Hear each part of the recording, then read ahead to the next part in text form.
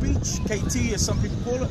And you're probably wondering, what is he doing on a beach with a big game reel?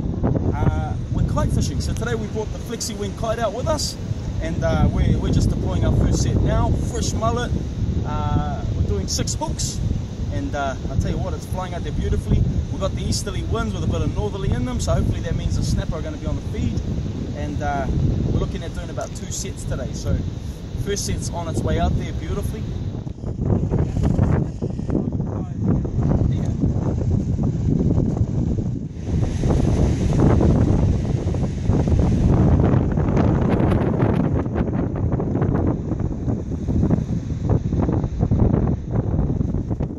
This is a diagram showing the rig that Caleb's using. It's really important to have a combined kite line drop line length over 120 metres to ensure that the kite's flying at a decent altitude. So we're just pulling it in now. Hopefully you can hear me over the wind, but I'm using the Penn 9-burrow Senator. Holds about 1100 metres, 80 pound spectra, and that's ideal for what we're doing here.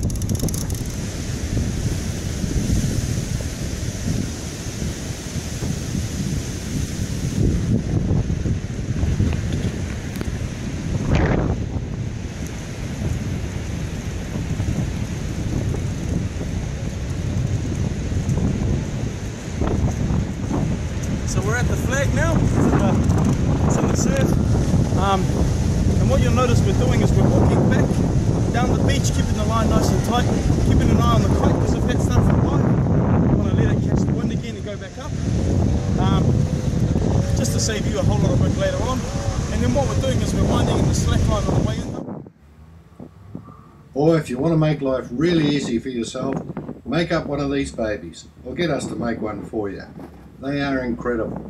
The bolt at the bottom holds the rod absolutely rigid. Your weight sitting on it prevents anything from moving. It needs to be fitted fairly carefully to the chili bin, but this makes life unbelievably easy. Any problems with your back, you can still sit on here and wind this thing in all day.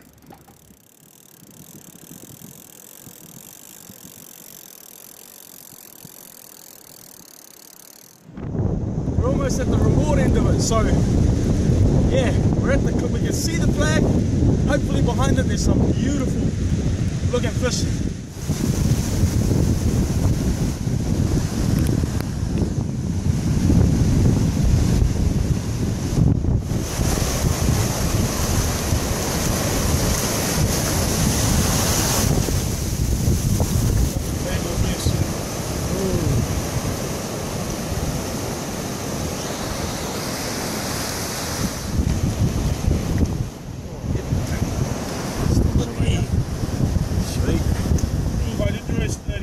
Caught on the orange so big, so yeah. So we did our first set just out behind the breakers, about 750 metres, and we left it out there for about an hour. We got back in, we had a cowboy on, and pretty much the rest of our baits were untouched. So we thought, okay, let's stick it out a bit further, and we'll leave it out for a bit longer. So we left it out for an hour and a half. Our kite rigs are used all around the world. In Hawaii, they've caught yellowfin tuna, mahi-mahi and sailfish on them. The rigs are pretty interesting. They're fishing from fairly high ground and getting well offshore. If you want to do the same thing for snapper and just cast another line out, that's the rig to do it. If you want to troll, just modify the terminal tackle, piece of cake.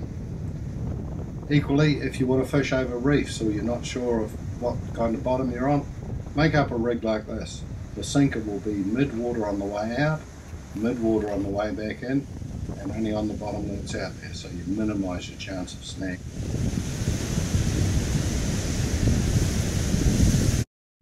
So that's the end of our day today. It's been a real wet one, but we did manage to get a snapper up on the sand, and that was the goal today. Remember, to get a long line out there, 6 hooks, what we used today, is not very hard.